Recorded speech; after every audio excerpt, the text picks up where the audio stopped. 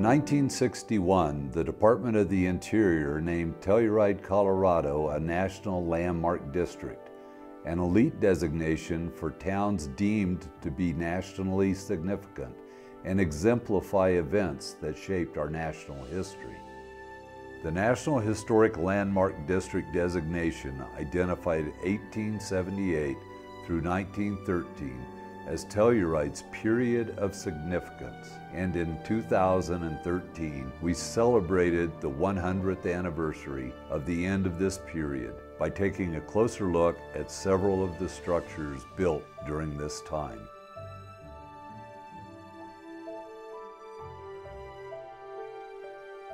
Telluride Town Hall, 135 West Columbia Avenue. Built in 1883, Telluride's Town Hall is one of Telluride's oldest surviving structures. Originally built as a school for the newly formed San Miguel County School District, the building was replaced by a new school in 1895. The old school was converted into the Town Hall in 1896 and has housed Telluride's local government ever since. San Miguel County Courthouse, 305 West Colorado Avenue. Completed on the south side of Colorado Avenue in 1885, Telluride's first courthouse burned down within a year. Rebuilt in 1887 on the north side of the street, the courthouse remains in use today. Denver and Rio Grande Southern Railroad Depot, 300 South Townsend. Carving its way up Keystone Hill, the railroad crossed the valley floor to reach Telluride's depot by 1891. The depot, which was completed in 1890, features arched brackets patented by the Denver and Rio Grande Southern.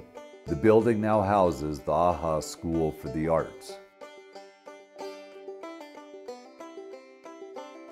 Popcorn Alley Cribs, 121, 123, and 127 East Pacific Avenue. Telluride's red light district sat on the south side of Colorado Avenue. Prostitution flourished in Telluride during its early mining period, contributing to the town's growing economy. Named after the sound the doors made as customers frequented these buildings, these 19th century bordello cribs are rare not only in Telluride, but all mining boomtowns, as they were often the first structures to be torn down as communities became more established. First National Bank, 109 West Colorado Avenue.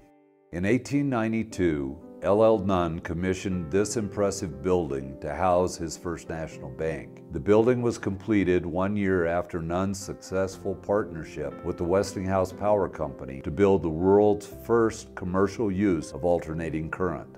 The facade of this fortress-like structure was made from local sandstone quarried on the nearby Cornet Creek. With details such as the arches flanking the corner entry, the carved sandstone capitals, stained glass, and a three-story corner tower that stood taller than the courthouse tower, the First National Bank appeared much more substantial than the other buildings in town. The Senate Building, also known as the McPherson Boarding House, 123 South Spruce Street. The area around East Pacific Avenue was also once lined with bordellos, saloons, and sporting houses. The Senate was a sporting house where traveling entertainers and miners would stay. For a time, it was also run by one of Telluride's most famous madams, Big Billy. The Sheridan Hotel, 231 through 235 West Colorado Avenue. After the original Sheridan Hotel opening in 1895, the Sheridan Mine commissioned two European entrepreneurs to build the opulent new Sheridan Hotel immediately east of the hotel in 1897. The velvet curtains and calfskin wallpaper saw luxurious parties as violins played and guests enjoyed cuisine prepared by a Japanese chef. By 1899, the hotel added a third floor and a second building, Over time, the hotel's official name has alternated between the New Sheraton and simply the Sheraton Hotel. The Telluride School, 423 West Columbia Avenue. The original Telluride School was built in 1895. Unfortunately, the bricks used were substandard, and portions of the building collapsed before it was opened. Rebuilt with higher quality bricks, it finally reopened in 1896.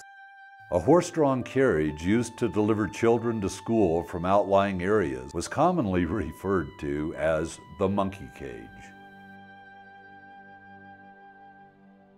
Hall's Hospital, now the Telluride Historical Museum, 201 West Gregory Avenue. Originally built by Dr. Harry Hall as a community hospital, the building now houses the Telluride Historical Museum.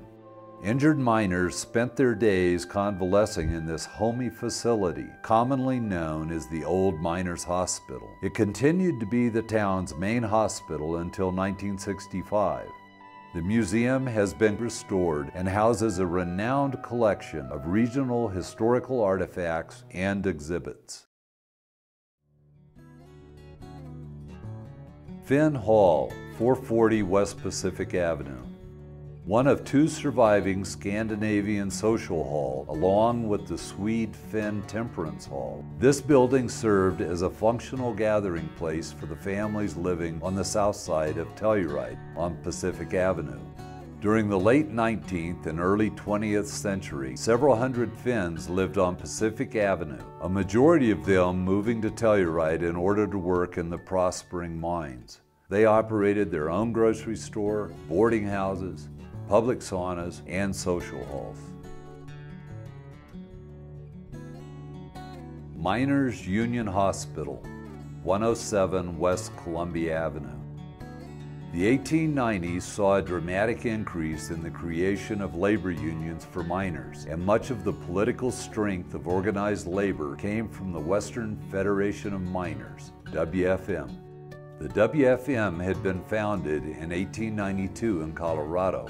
The presence of the WFM can still be seen in the form of Telluride's impressive Miners Union Hospital, built in 1902 by the WFM. The Sheraton Opera House, 110 North Oak Street. By 1910, Telluride's mineral-based economy was slowing down, and construction in both the residential and commercial areas ceased. The last major construction in the downtown area was the Sheraton Opera House, a 230-seat combination vaudeville and movie theater behind the new Sheraton Hotel, built by J.A. and Arvid Segerberg.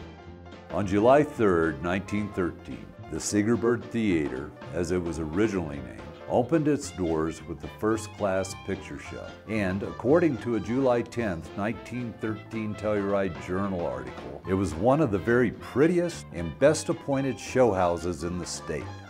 The building is now the Sheraton Opera House, named after its neighboring Sheraton Hotel. The Segerbergs promised the very best in the amusement ways, and a century later, they've kept their promise.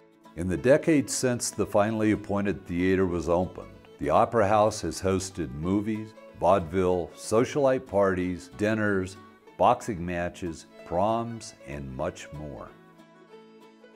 Telluride's National Historic Landmark District designation happened more than 50 years ago, and since then, much has changed. In 1961, Telluride was an active mining town and was struggling to reverse the economic decline and shrinking population. If mining brought dramatic changes to Telluride in the late 1870s, they were paralleled by the changes brought by a new ski industry nearly 100 years later.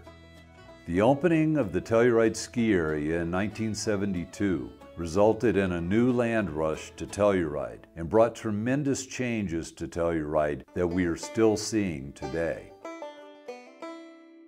The Sheraton Opera House's history is a reflection of Telluride's vibrant story.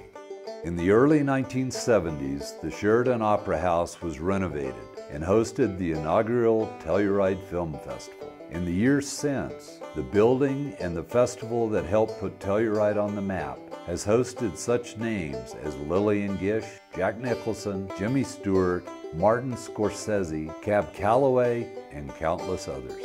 Today, the Sheridan Opera House is owned and operated by the Sheridan Arts Foundation, a nonprofit founded in 1991 by Sandra and Keith Carradine to save the building from development. The SAF is committed to preserving the historic building as an arts and cultural resource for the Telluride community.